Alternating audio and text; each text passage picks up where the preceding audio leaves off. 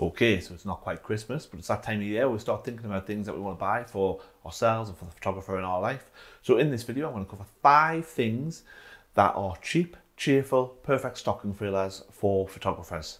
So let's get started. So in one, we have Gaffer tape.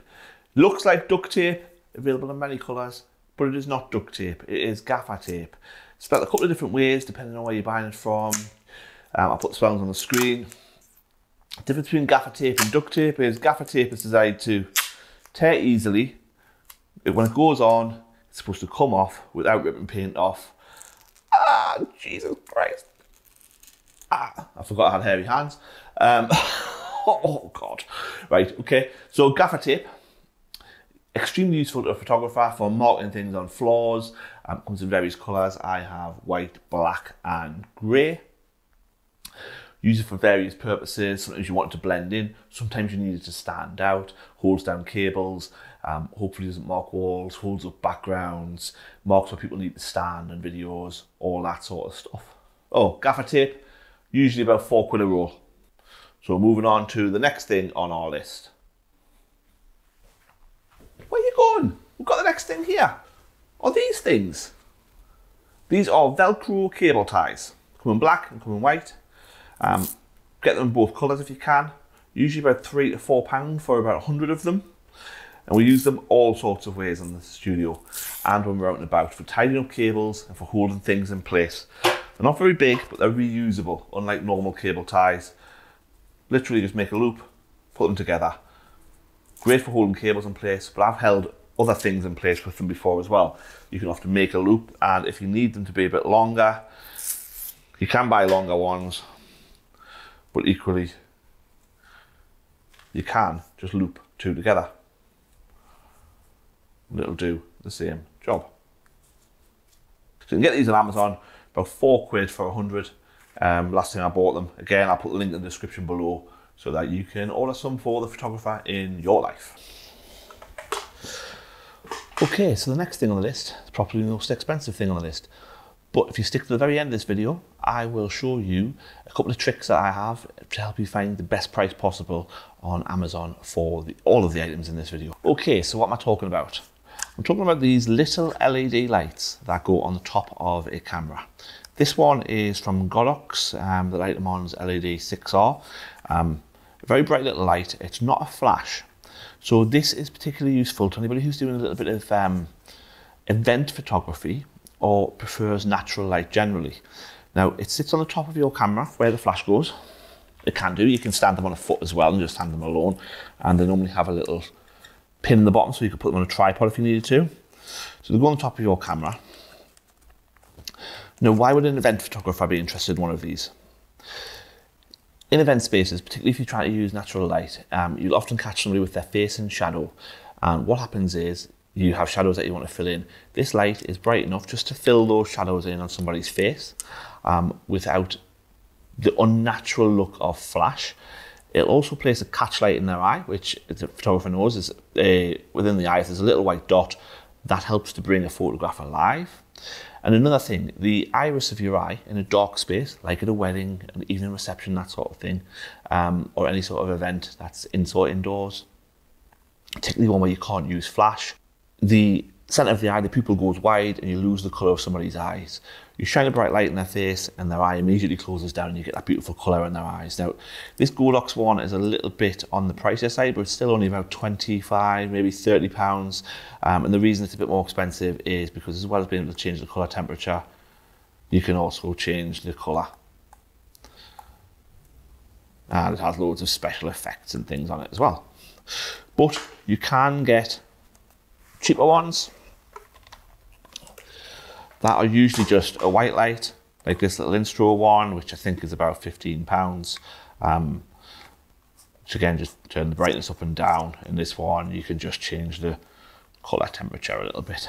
And what a lot of these do, and this is particularly one of them, is they have spaces so that you can add extra ones on the side if you need to.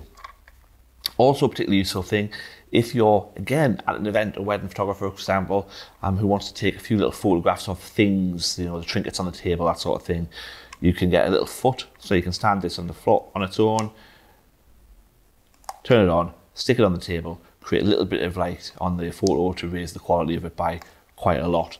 They have internal batteries, they're charged by USB-C, and these are well worth purchasing for pretty much any sort of photographer.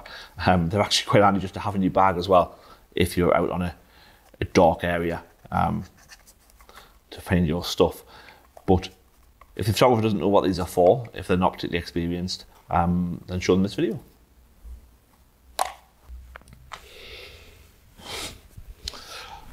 Okay, so next on the list we have books. Photographers are always interested in photography and further education and learning. Now, I know if you are not a photographer yourself, it can be quite difficult to know what sort of book to buy for a photographer, so I've got some recommendations for you here. Now, these books are part of a series of books, all different authors but the same editing team. They're called Mastering Something Photography. So here we have Mastering Black and White Photography, Mastering Landscape Photography, Mastering Street Photography, Mastering Portrait Photography, Mastering Composition. Now, I think I've also got at home a Mastering Child Photography or Child Portraiture. These particular set of books come in between £15 and £20. Sometimes you can pick them up as a bargain in Costco of all places in the UK for £8 and £9. So picking a book for a photographer, these are educational books, but this particular series of books is extremely well put together, and they start off from the very basic to the quite advanced, and therefore they are suitable for most photographers. Now, which one you pick for the photographer in your life or for yourself is a slightly more complicated thing. Now, you can, of course, simply go for the one that you think they're most interested in. So get the landscape photography one for a landscape photographer, the portrait photography one for a non-portrait, for a non-portrait photographer. Get the portrait photography one for a portrait photographer. The composition one, for example, would be useful for anybody. But what I would suggest is that most photographers are interested in all genres of photography, even if they've been drawn to one in particular. So if you're unsure if they might already have this book, buy one for a genre that they don't have or that they don't do. And I'm pretty sure they'll be happy with it, and it might spark a little bit of creative interest for them in a new genre.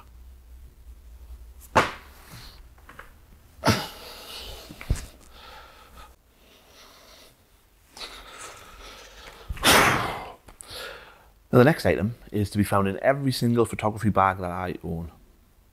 Never leave home without one. Well, most of the time. And that is a lens pen. A lens pen is a tool that fits in your pocket, fits in your bag, even as a clip to fit in the top breast pocket of a shirt for cleaning your lens. If the photographer in your life is regularly seen wiping his lens with his t-shirt, he needs one of these. So you have a soft end for wiping the lens firmly, and you have a brush end for dusting your lens or your gear.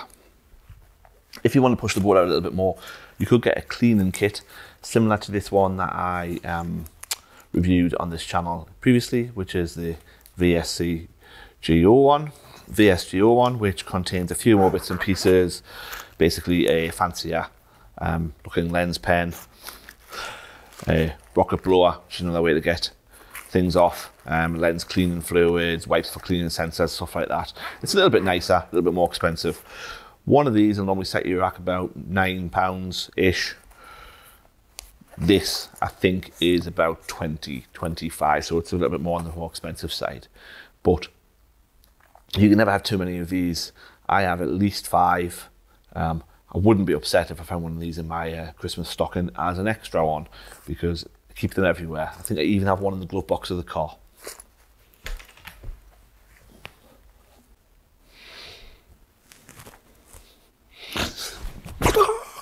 Alright, so at the beginning of this video, I promised you, or at some point during this video anyway, I promised you I'd give you a couple of tips on how you can get the things that you want for Christmas for your photographer cheaper.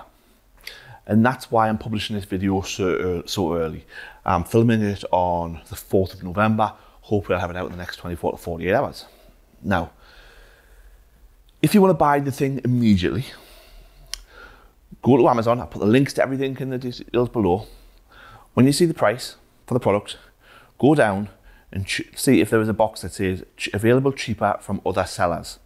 Choose that box, go in, and you will find that the items are available at a lower cost, usually from lower sellers, but with a much longer delivery time. So these are normally third-party Amazon sellers. Amazon wants to show you the one that comes in quick, which is normally slightly higher price, but if you order early, hence it's the beginning of November, you normally get a better price from a seller who is shipping them from further away from you.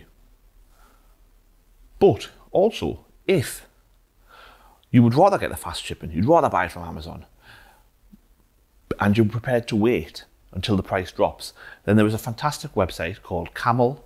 I'll put the link in the description below.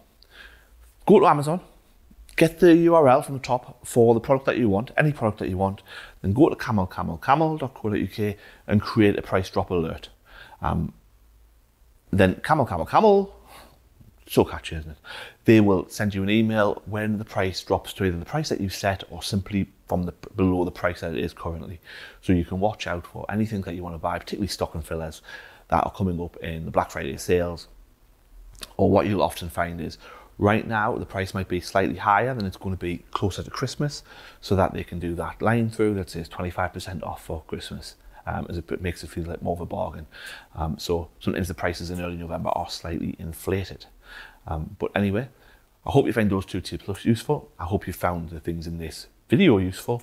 If you have any feedback, then please let me know. But the greatest bit of feedback would be for a subscribe or a thumbs up. Thank you very much, and Merry Christmas.